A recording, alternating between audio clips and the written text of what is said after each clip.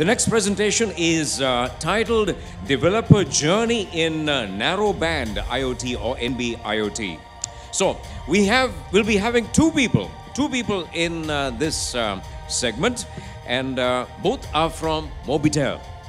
So we'll be having the Senior Manager Network Strategy and Transformation for Mobitel, Dr. Shamil Appathurai, and also the Assistant Manager Product Service Innovation for Mobitel, Mr. Akalanka De Silva. And they will be covering this subject, Developer Journey in Narrowband IoT.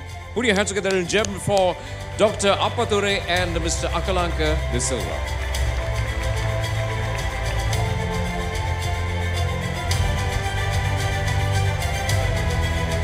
Good evening. Good evening. Good evening. Good evening, everyone.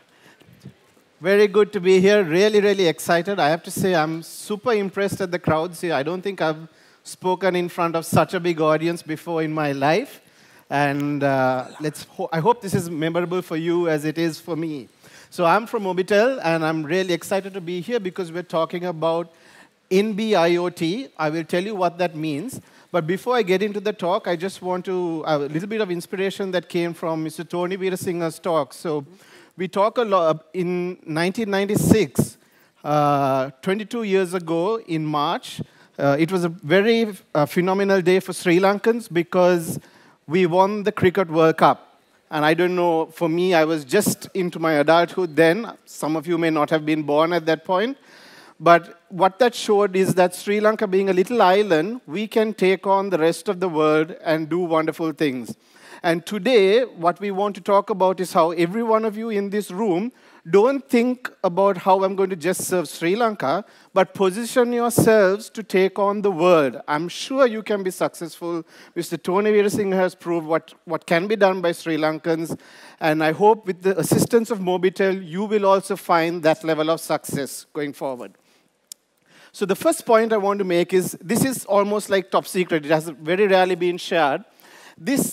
Any one of you working in software development or technology, anything in the ICT industry, pretty much sits somewhere within these four architectures. You start with the user equipment, which is no different to your phone. The next level up is what's known as the bearer network. And this is where Mobitel has been very, very strong over the last 25 years almost.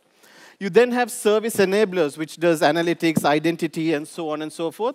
And as you go higher and higher into these layers, it becomes a lot more software dependent, which is where all of you play.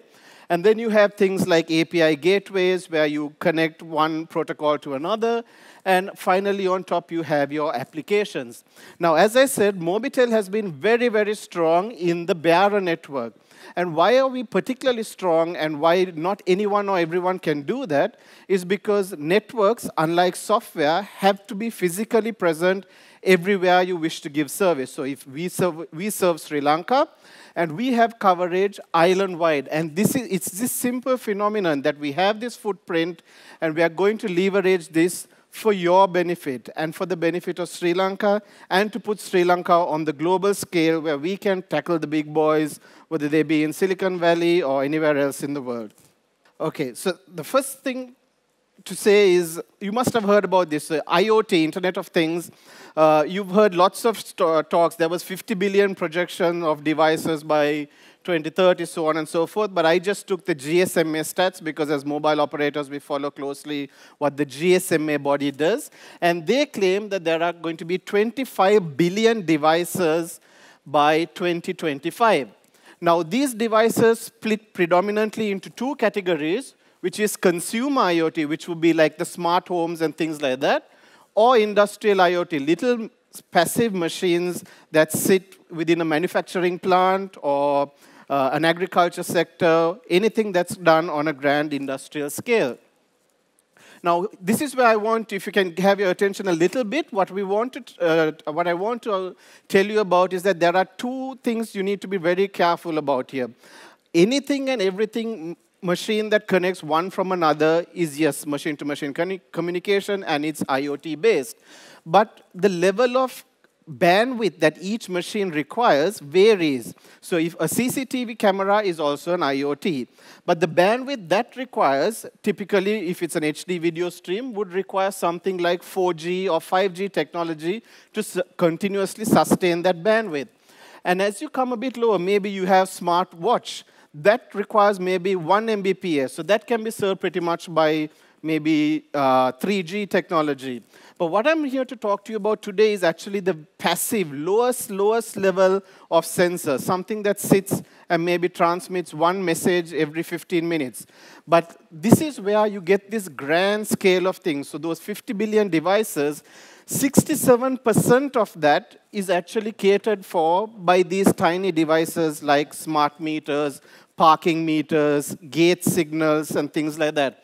Now, this is where we say that we, as Mobitel, have taken a decision that we are going to connect these devices on NB-IOT. Now, NB-IOT, not to be mistaken with IoT, stands for Narrowband IoT, and it's just another access technology. It's the same as saying LTE or UMTS or GSM.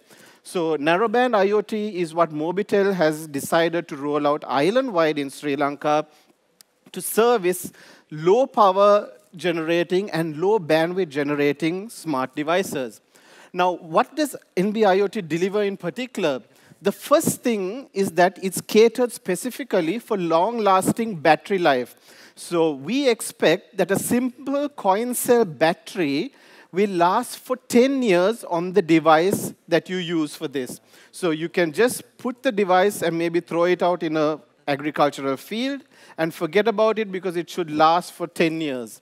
The next thing is that it's designed specifically with a high receiver sensitivity. So if you take today's current Mobitel GSM footprint, we automatically get 20% deeper coverage by using the exact same base stations, exact same spectrum, and so on and so forth.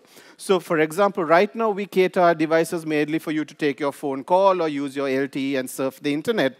But if you supposing you're catering to the smart meter and you have maybe you're in the basement car park of a sky-rise building, it's very unlikely that you'll have very good signal there. But by using NB-IoT, you automatically get this 20 dB gain, and therefore you get a lot of signal in these typically inaccessible places. So ideal for smart meters and so on and so forth. The next thing is that a single cell potentially can latch 50,000 devices to a single base station. And cost is the other thing. Cost, of course, comes with scale. So the more you manufacture, the lower the cost becomes. But at Mobitel, we're targeting devices of under $5. So think about you as young entrepreneurs, as technopreneurs. You know the technology side and get a little bit smart on your business side. See which numbers scale up to make your business case successful. As I emphasized before, this is not for high-speed communications, right? So this is not developed for CCTV or anything like that. It's not going to do automated driving and all that. That will come with the 5G technology. What we are doing here is for less than 100 kilobits per second, maybe an SMS-type message once every 15 minutes or so. There is bidirectional communication, and I'm told the next standard also gives a low level of triangulated location accuracy. So it's not as good as GPS simply because GPS draws a lot of battery, but this will allow you to get to about maybe a kilometer's range of location accuracy. The next point that this comes up with GSMA. So GSM signals, LTE signals typically are very difficult to hack. It's very, very different to something like, say, Wi-Fi. I mean, if any of you are hackers or you messed around with Wi-Fi, you will know how vulnerable the Wi-Fi network is. And if you know how vulnerable a Wi-Fi network is, probably you shouldn't be logging into a Wi-Fi network if you've got sensitive data on your computer or your smartphone. I just want to say with security, the security falls down with whoever is the weakest link. And very often, it's not that the technology was insecure, but the person operating it was somewhat careless. You know, sometimes we store databases anywhere and everywhere, and it's the database that gets hacked. It's not during the transmission that information gets hacked. So just remember that when you're talking about security. And finally, this is backed by the 3GPP standard body. These are the guys who define what LTE would be like, what 3G would be like. And I just have a single slide on why the 3GPP standards is important. So there were technologies who were doing low-power wide area networks. You might have heard of LoRa. You might have heard of Sigfox. We, as Mobitel, generally don't like that because they use unlicensed spectrum bands. So what happens when you use an unlicensed spectrum band is you might design a good network for whatever business or operation you're going, but if your next door neighbor decides to use the same thing, you start getting interference and crosstalk. And as a result, all your performance levels drop. Why mobile operators can play this game is we spend huge, tremendous sums of money licensing spectrum in a country. The good thing about that is once that spectrum is licensed, nobody else can use it. As a result, we can guarantee a good quality of service because we have upfront paid that money.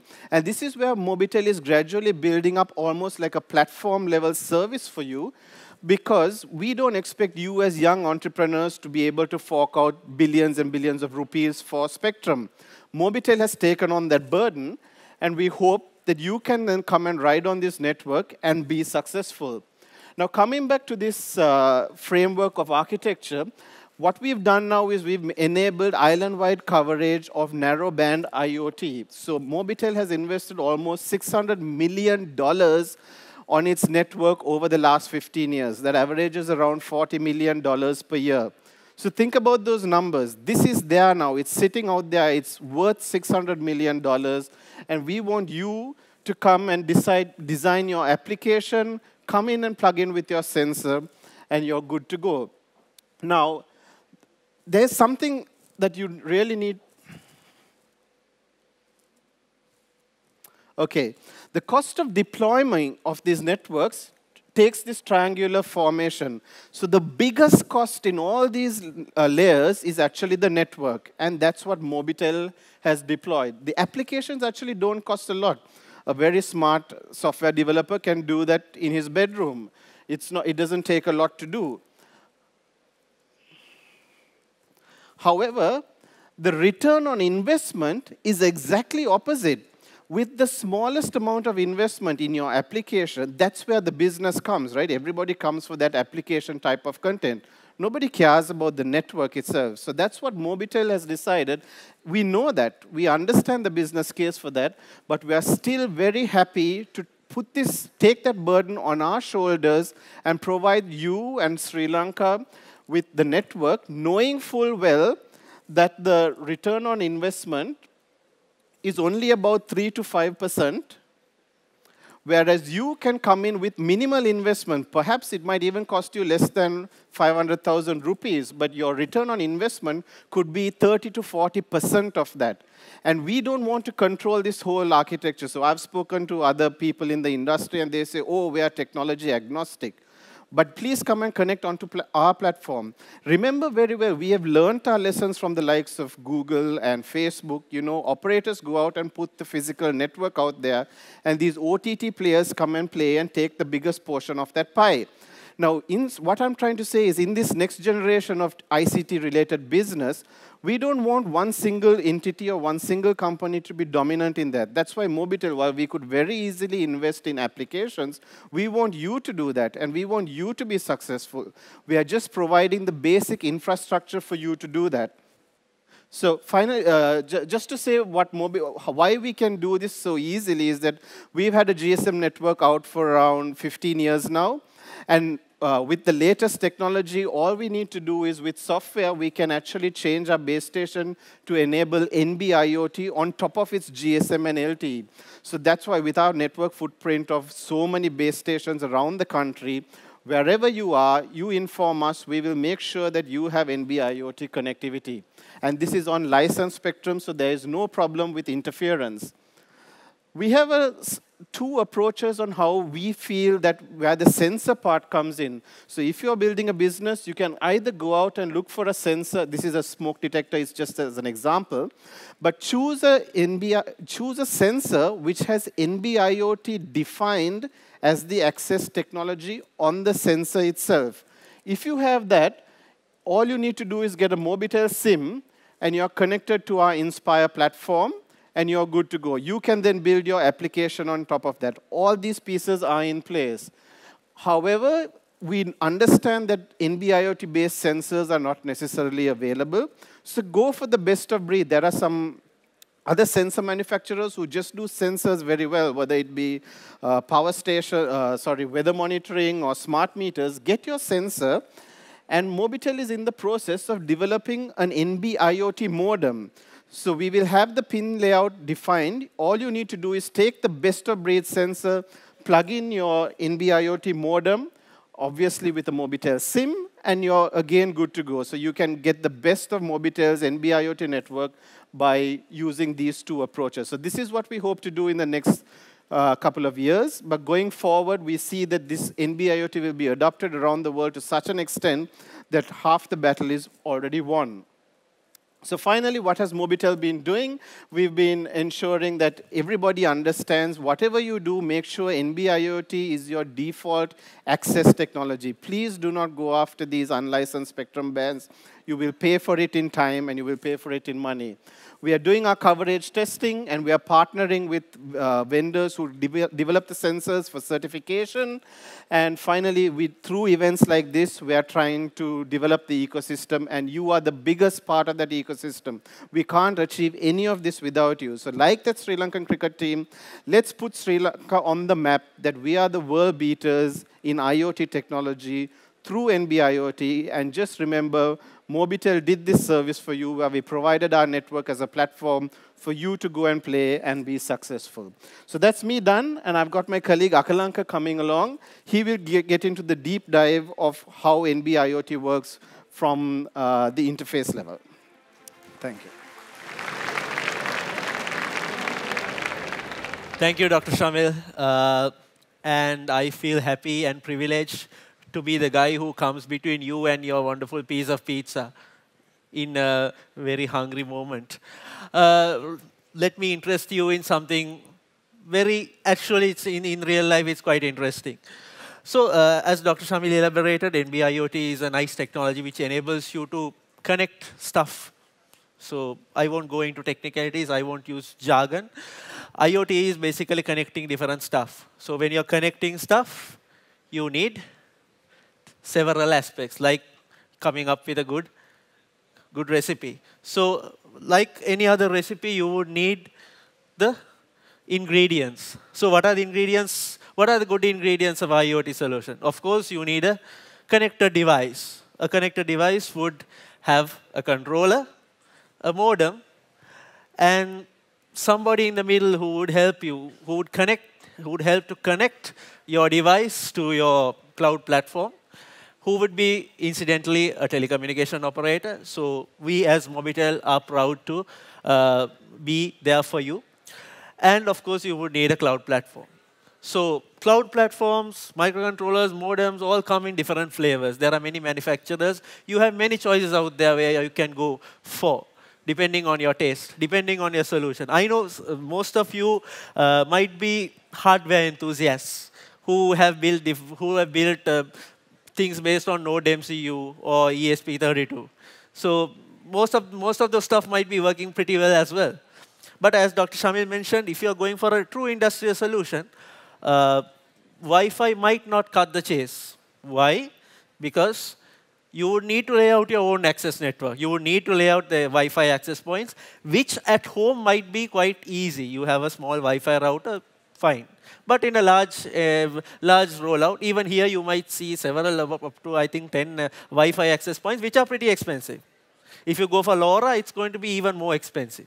So why not let that investment be borne by the operator and go ahead with your product design? So first thing would be to choose the proper modem. Then your next challenge would be to use the proper protocol. I won't go into details of what each protocol does here, because again, pizza is important, right? So CoAP is something that stands out in this cloud, because you might have used HTTP, you might have used MQTT. For most of you, I think when you say IoT, okay, does it support MQTT? If no, I am not interested. But hear me out, guys. We have tested all of these protocols, and I will share a bit of the experience, my experience with you. We have all the articles that we have written to help you as well. So for a real low-power application, a real thin application, you would like the protocol to have a very low overhead.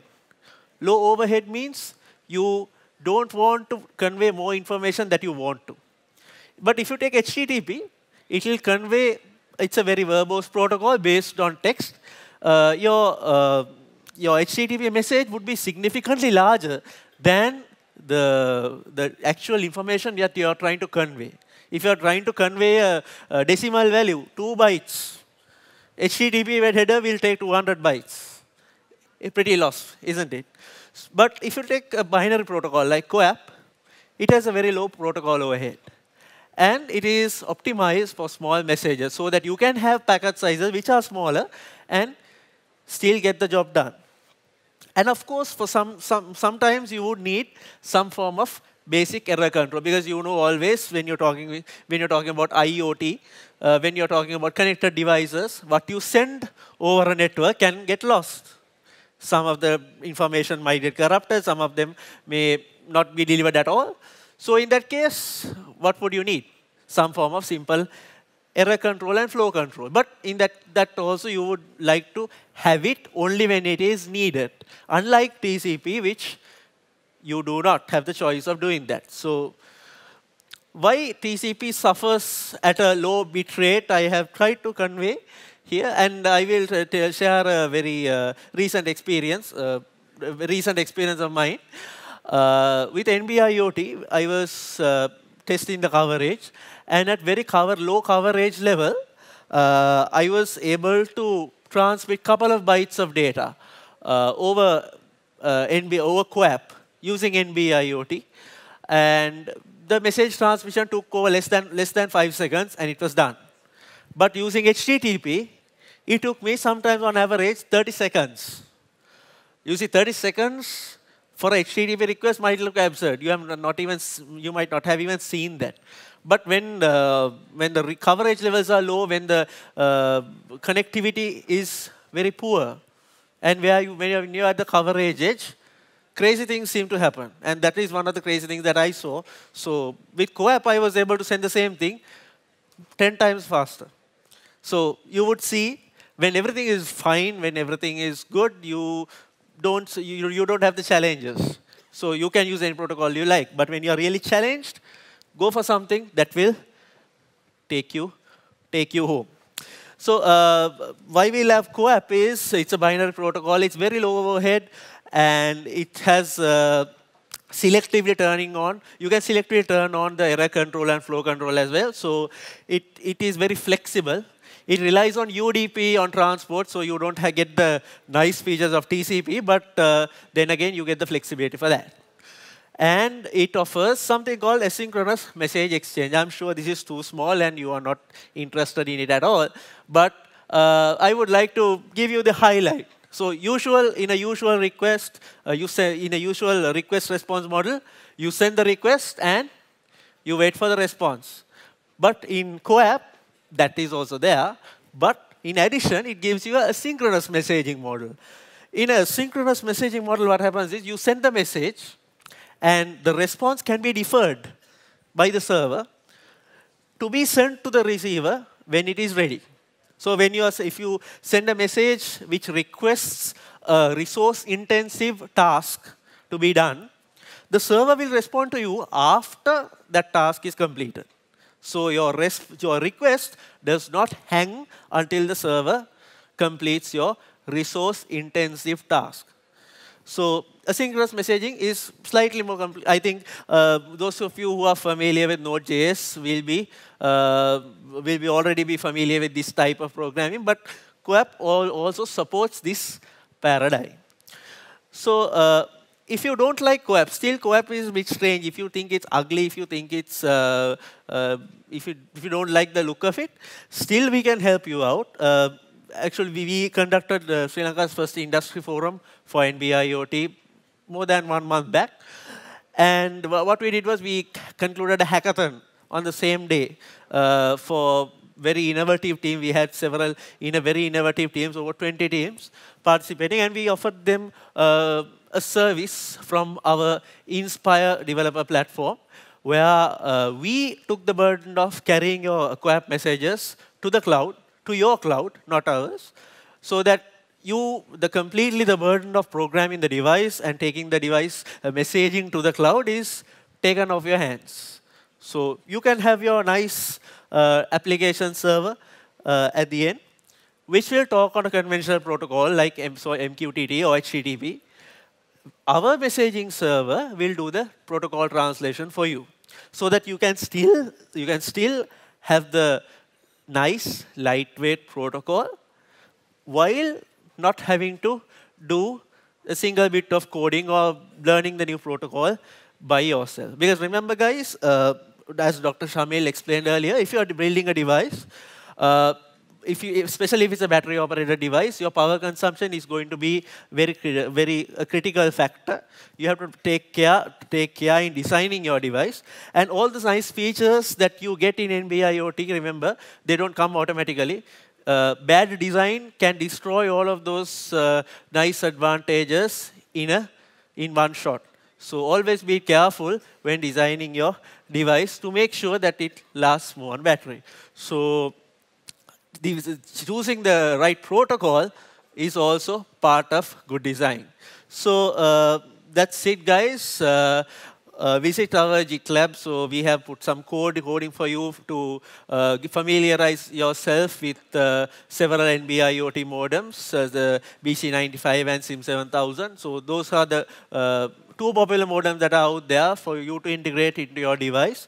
And you can visit our blog as well, blog.inspire.lk, where there are many articles on how to build low-power devices and how to basically integrate your device to the cloud. So hope you will connect with us, and wish you all a pleasant Google I/O Extended. Thank you.